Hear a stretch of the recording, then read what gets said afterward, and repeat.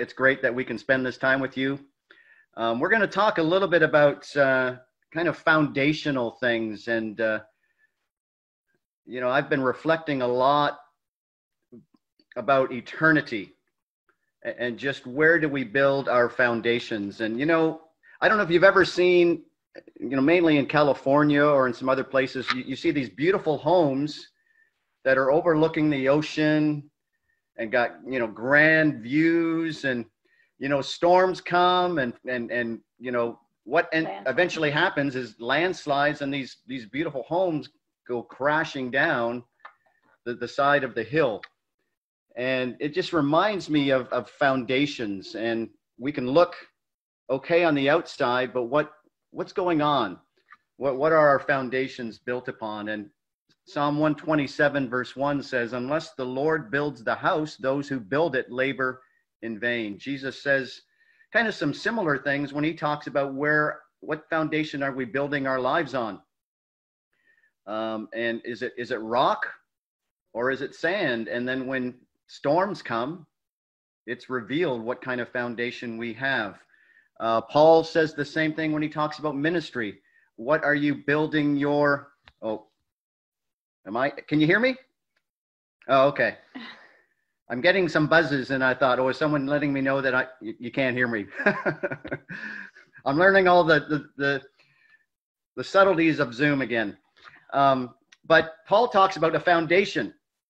And what are you building upon? Just wood, hay, or are you building on costly stones? And then it talks about the day revealing what that is, what it's built on. It will bring it to light in 1 Corinthians chapter 3. I'm doing a series, or we're starting a series in Pittsburgh on 1 Peter. And if you know anything about the book, it really is talking about that we're foreigners, we're aliens. There is an inheritance that's kept in heaven for us.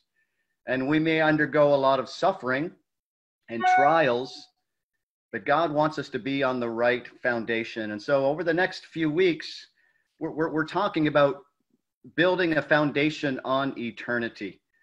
And, I want us to have that perspective for our marriage and for our families, because we've got to build into the future.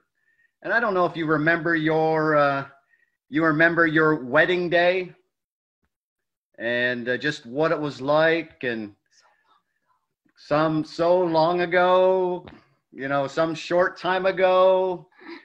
But I'm sure all of us, no matter how long or short, we have great memories of it. We know how we felt. We know everything about it. And I remember that. It's August 7th, 1982. That was a long time ago. But, I remember another day, August 25th, 1987, when Joyce and I climbed the fence in our apartment complex, jumped into the pool, and got baptized. And our marriage was amazing, and it's laid a foundation for our lives together. But 1987, that August date, changed our lives for eternity. And that's just so profound. It changed the destiny of where we are going and who we are living for. You want to share? Shaun asked me to read this one scripture, thinking in light of eternity and God's plan for us, and it's in Isaiah 61:10.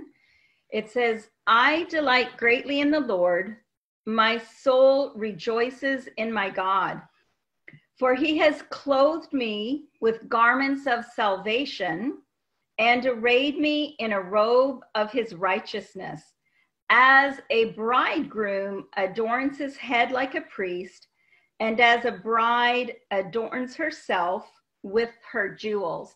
We'll refer to a little bit more of this in a minute, comparing, what we do for our weddings. But this just certainly highlights God's view for us.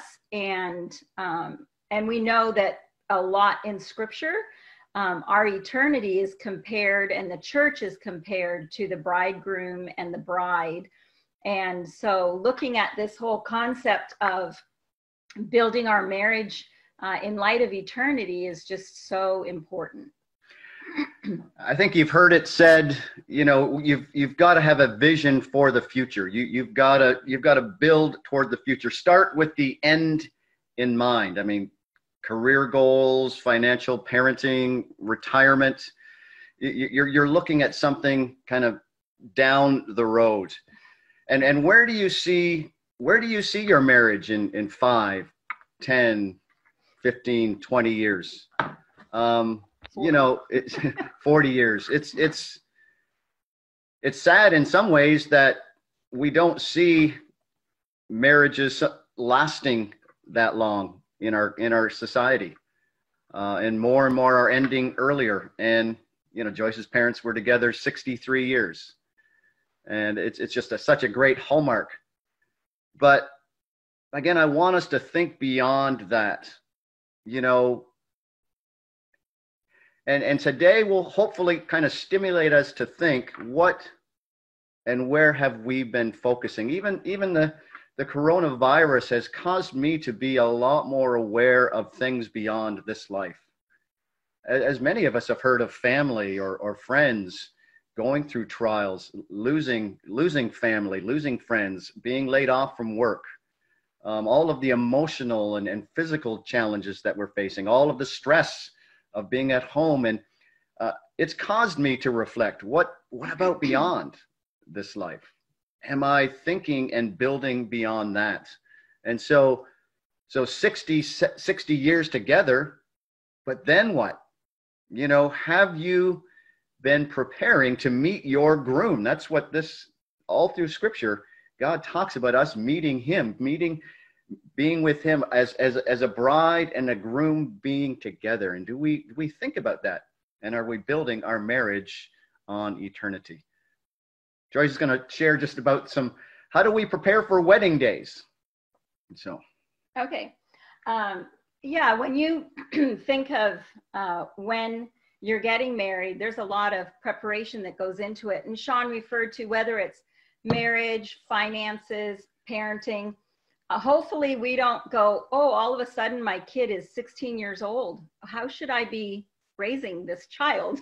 We hopefully have goals in mind. And, when we think of preparation, I don't know, when you remember back to your wedding, what were some of the first things that came to your mind? Who's going to be your best man? Who's going to be the maid of honor? Who's going to perform the wedding? Who's going to be the attendants? I remember when our first son, Zach, got married, he asked Shaun, which do you want to do? Would you like to do the ceremony or be the best man? And it was an honor either way. Shaun chose be the best man because he wouldn't make it through doing the ceremony. And it was a beautiful day. But you think of your budget, finding the place, to have a reception, the venue, the budget in reality, not what you wish it were, flowers, all of these things that we take is there going to be a dance, writing your vows, or just the traditional, or do we do a bit of both? Where are we going to go for our honeymoon? Back in the day when we were getting married, there was this horrible, thing that some people would do is if they found out where you were going for your honeymoon the first night, they would just do nasty things. And we found out that someone heard where we were going. So we literally changed it at the last minute. Prayerfully, those things don't happen. But, we take stock and we take a stake in our plans. And one other thing is, getting premarital counseling. It's something that we love to do with those who are choosing to get married in God's church. And we want to look at premarital counseling from the aspect of reality, because, we can be in a a state of thinking everything's going to be beautiful and lovely and perfect all the time. But we need premarital counseling to help us consider our strengths, consider our weaknesses, the truth and not just fantasy. But that leads us to what we're talking about now, and that is preparing for our eternal wedding. And I love the song that says, I can only imagine. What will I do? Will I raise my hands and sing? Will I bow? Will I fall to the ground? How will we react? We read about different people's reactions, but we are preparing for an eternal wedding. And, do we dream about it the same way we did of our own marriages? Considering the journey to get there. And I thought, as I was thinking through the comparisons, I have to ask myself, do I still have a best man or a maid of honor or attendants involved in my spiritual journey? True. Do I still have people in my life that are a treasure that I will go to seek guidance, to seek perspective when it's meaningful and when I need it, when I know there's a need for it? I think even how do we spend our time and our money, that the same way it took for our wedding plans, am I investing the same way in my eternal wedding plans? I think of the way the Bible talks about it, especially in Revelation, it is going to be a royal wedding. Mm-hmm. That we can't even imagine the full descriptions and the beauty that's there. And I don't know if any of you ladies, I don't know about the men, but I remember getting up and watching Princess Diana's wedding, and then William and Catherine, and then Harry and Meghan. I'm a true Commonwealth girl. But it's that little girl in us that's like, yes, it's the fantasy. And they were beautiful weddings, and without, who knows what was spent on it. But then there's the tragedy of even, Charles and Diana's wedding, let alone, or their marriage and then her life. But those are great. But I think we're going to have a royal spouse in Jesus. And how am I preparing, that eternal wedding and that eternal journey that we get to spend with him? And I think with that is still having the counselors in our lives that, and especially with our marriages, that can help us, like premarital counseling can help us, identify what are the strengths that I'm bringing to this marriage, what are the weaknesses, and looking at those, with truth and grace, and then making every effort, when we acknowledge those and get help, whatever we need, that we're willing to pay the price, so to speak, to allow our strengths to enhance our journey, and then also our weaknesses to desire to grow them, and also the grace to accept where we're at with them. And Revelation 21 is the kind of the culmination of just God's dream. And it says, then I saw a new heaven and a new earth coming down out of heaven from God, prepared as a bride beautifully dressed for her husband. And I heard a loud voice from the throne saying, now the dwelling of God is with men, and he will live with them forever. And so you may ask, why are we talking about all of this, when it comes to marriage? Because how you view this next life really does help shape how you live, even in your marriage in this life. And whether you are building a foundation for the next, and whether you're helping one another, because whatever 80 years you have here, you will have, let's just say, 80 million years. That's just the beginning. That's just a way that we can even grasp it. I mean, it's eternity. So are we building in the right sense? So think for a second about your death. And I know this may seem somewhat morbid, but I think for those of us who are Christians, it doesn't have to, because we are living for something beyond. And you come face to face with God. What is it like? Obviously, anyone comes before God, there's a sense of fear, respect, awe, and humility. But are you thinking about any retirement plan? Are you thinking about, your job advancement, going up the career ladder, fixing your home? I mean, there's only one thing that matters, and that is what you had invested in during this life. What have you done with the bags of gold, the trusts, the things that God has given you, your talents? And you'll hear him say, well done, good and faithful servant. Come and enjoy all of the banquet. Or you'll hear, depart from me. And again, it's both sobering, and yet I don't want it to just be so heavy for us, because we do need to be motivated by heaven. Again, as I've been thinking of 1 Peter, and I even did a sermon from First Corinthians or 2 Corinthians. There is an eternal glory that far outweighs everything. So we fix our eyes, and it's just caused me to reflect. What am I building on? And so, have you been faithful in those things that God has given you? Your marriage, your family, your kids, and how I view the next life does affect everything. Your view of God shapes your marriage. Your view of eternity shapes your marriage. I mean, I want a happy marriage. Yes. I want it to be fulfilling, and yet it's not just simply, okay, give me the bricks and the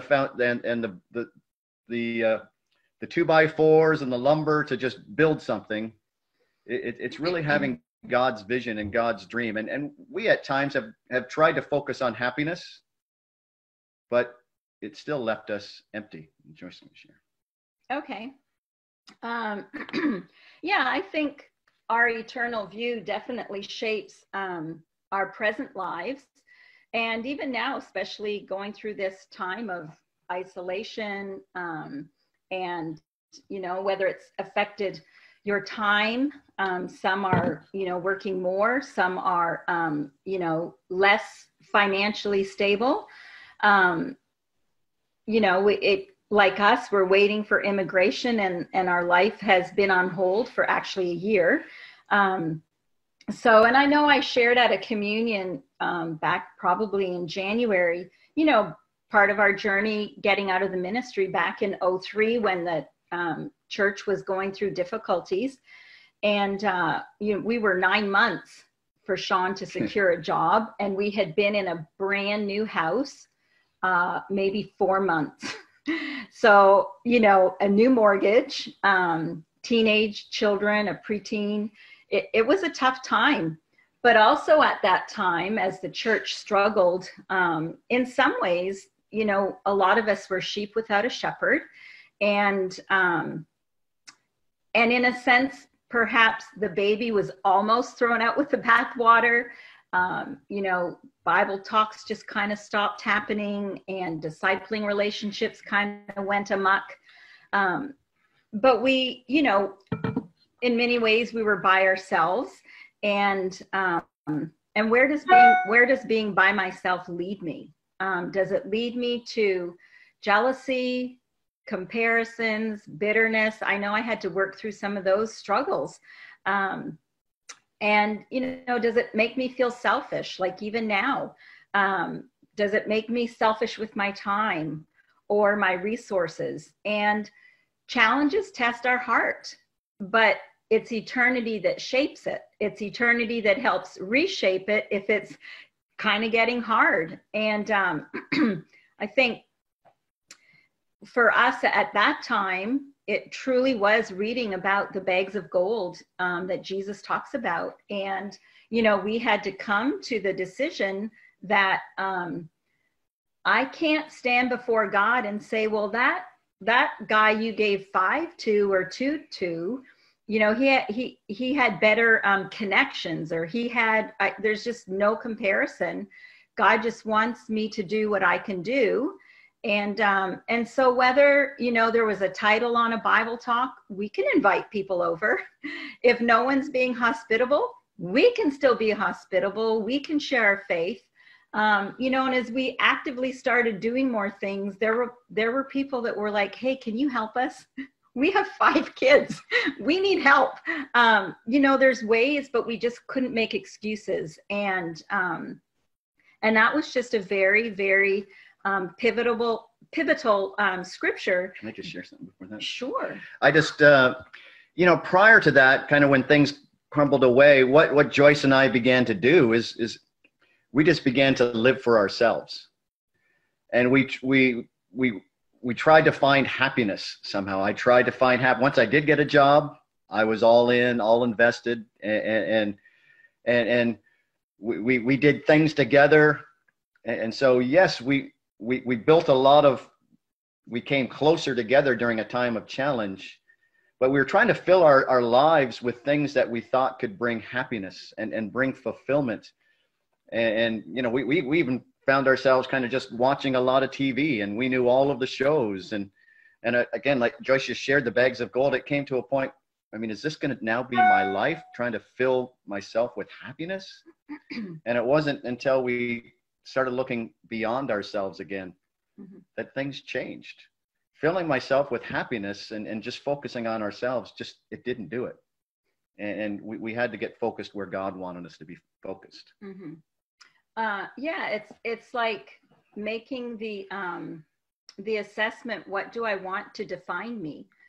And I've been hearing this song lately, about the name of Jesus, and what legacy do I want left behind? And is it truly just Jesus, the name of Jesus?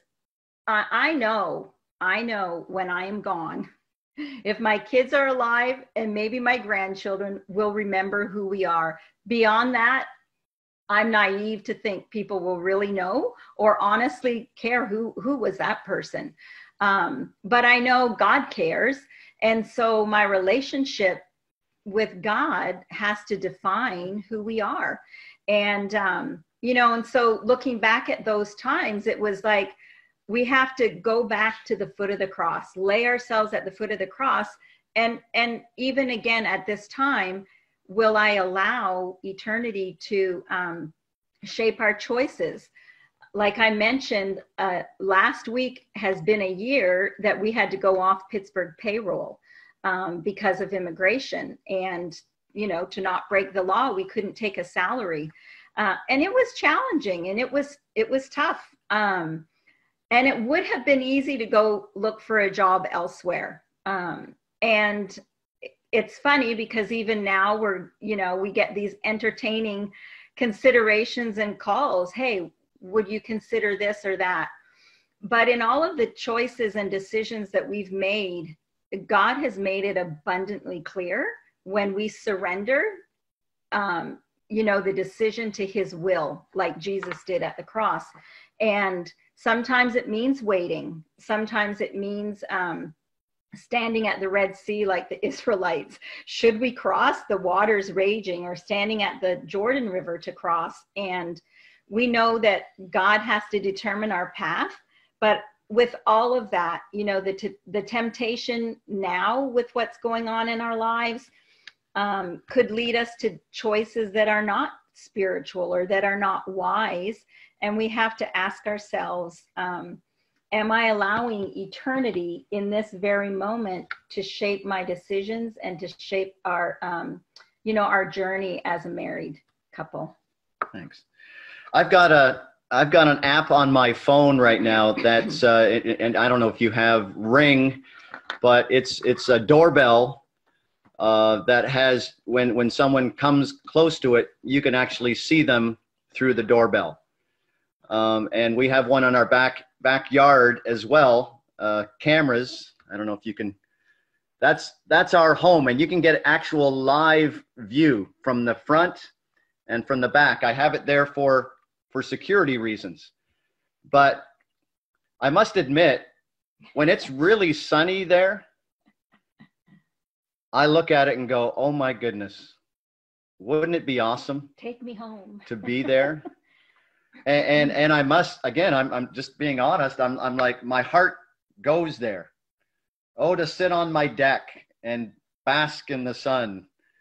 And so this is an app that shows my home.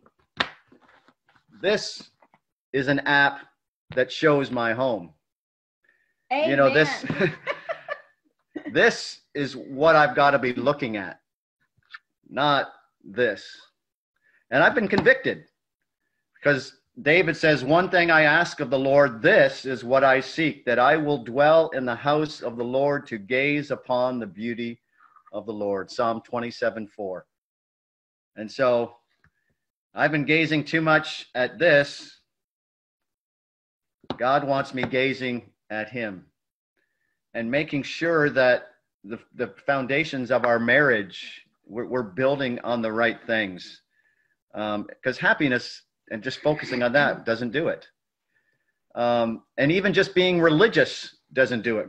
Going to church doesn't do it. Did you know that the divorce rate among evangelicals is actually higher than non-church goers?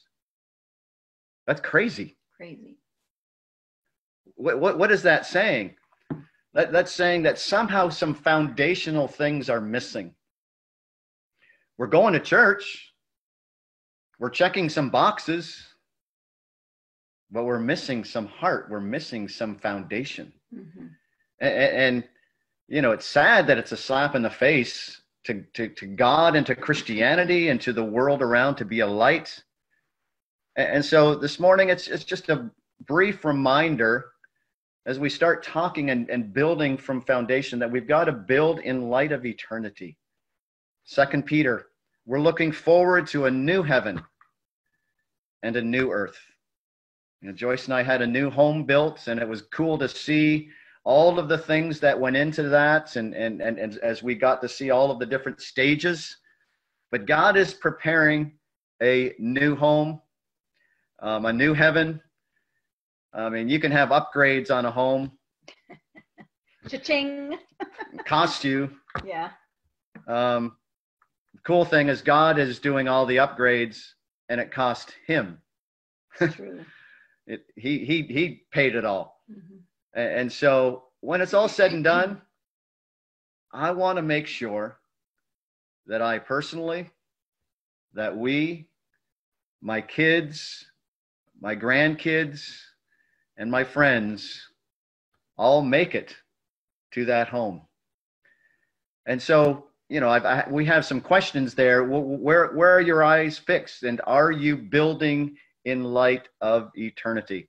As we talk in the future about parenting, I mean, this is foundation. You've got to build, you've got to parent in light of where you're taking your kids. Where are you taking your kids to? Where are you taking your marriage? And so that's just some brief thoughts this morning. Hun, do you want to say a prayer? And we'll we can finish off.